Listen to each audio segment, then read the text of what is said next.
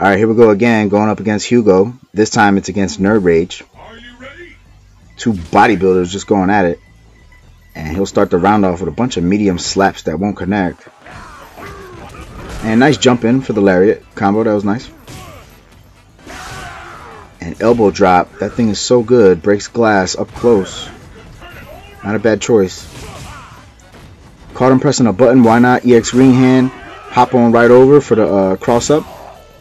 And then he tried to mash out a backbreaker EX, got stuffed by a frog splash. And since I'm in the corner, I'm not going to use EX green hand.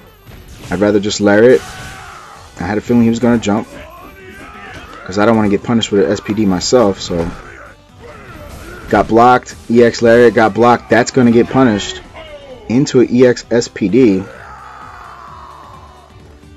And on to round 2. Alright, here we go. Misses claps there, just tripped them up. Nice tech there for both fighters.